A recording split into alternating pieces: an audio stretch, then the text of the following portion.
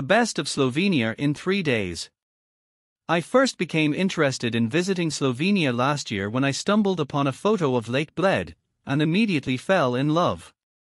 Wanting to see it for myself, I did some research on the country and discovered that there was a whole lot more to see than just this fairytale lake. So when planning my latest adventure, I made sure that Slovenia was a part of my itinerary. I expected to be amazed by Lake Bled. What I didn't expect was that Slovenia itself would become one of my favorite countries and top recommendations to travelers. How to get there? Surrounded on land by Italy, Austria, Hungary, and Croatia, Slovenia isn't as simple to access as other European destinations. Plan for the lengthy bus or train rides, but trust me, it's worth it, and, in my experience, reasonably priced. Another fantastic option is the Go Opti shuttle services. This shuttle company offers transfer services to / from Ljubljana from a variety of nearby European cities.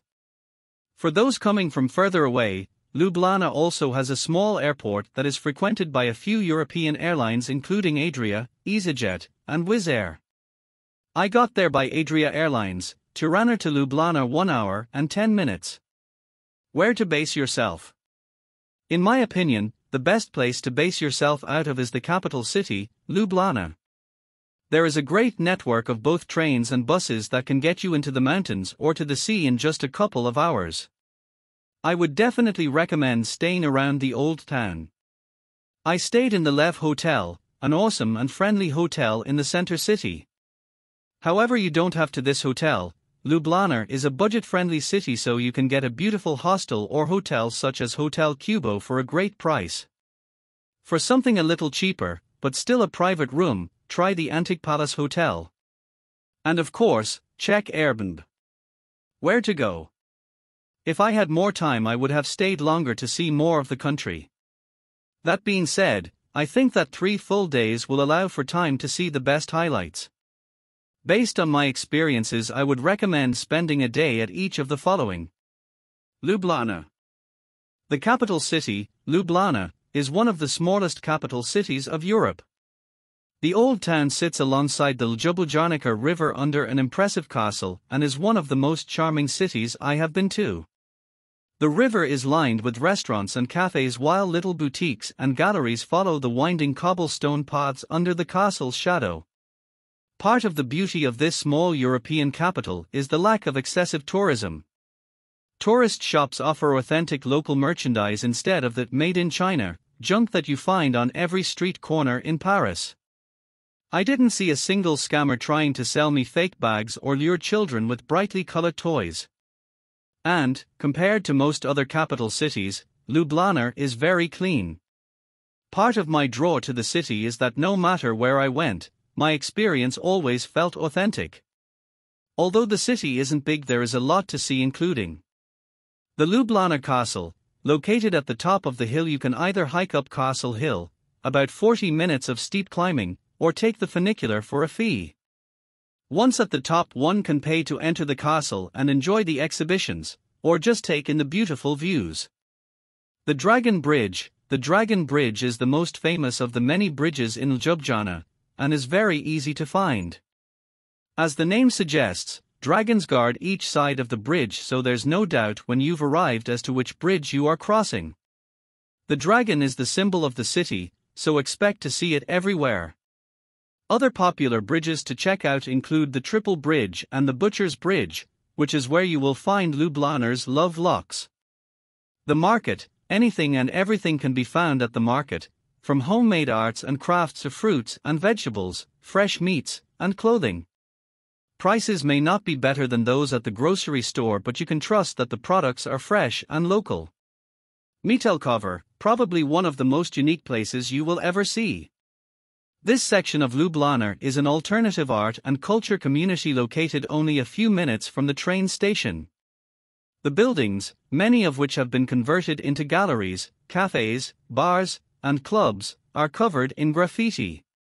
It's the social center of the city and a hotspot for young people at night. Between the above sites, walking through the streets, and relaxing in Tivoli Park, it's easy to spend a day enjoying Slovenia's beautiful capital city. Lake Bled and Behinge in Triglav National Park.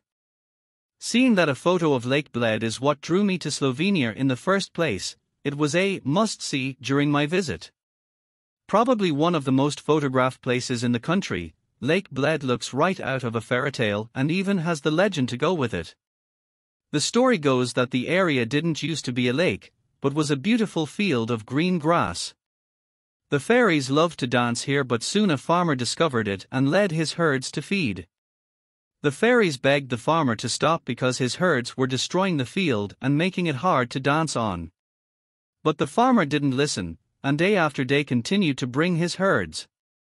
Afraid that they would be hurt, the fairies threatened the farmer that one day the field would no longer exist if he continued.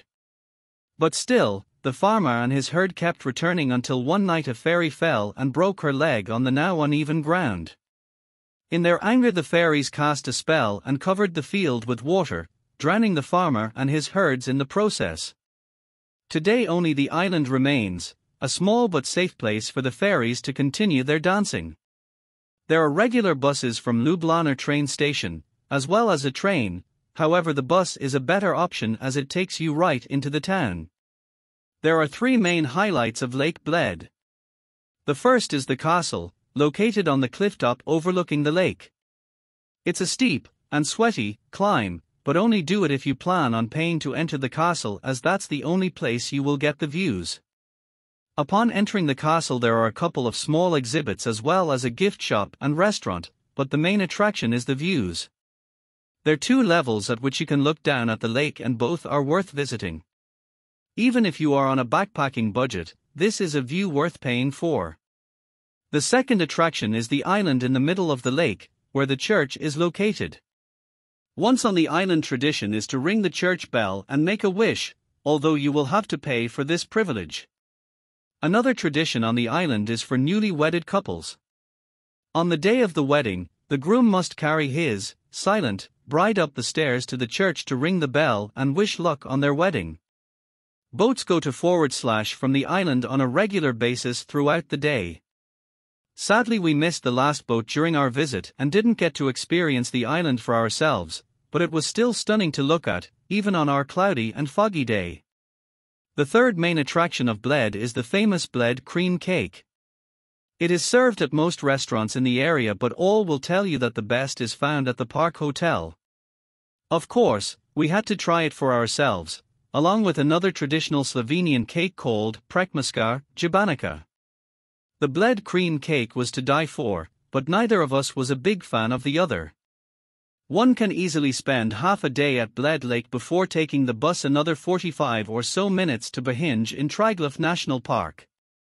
Sadly, my travel buddy and I only made it to Bled due to time restrictions, but from everything I heard from other travelers and the locals, the area is incredibly beautiful with a stunning waterfall. Piran. Another perfect day trip from Ljubljana is to the seaside town of Piran.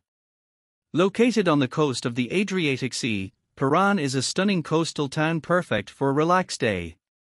It is about a 2.5-hour bus ride from Ljubljana, but you arrive right by the pier. The town is small and doesn't have a lot going on, but is perfect for walking along the water and exploring the little shops. Grab lunch at one of the many seaside cafes and, if you are feeling adventurous, hike to the old wall and climb the stairs for a stunning panoramic view.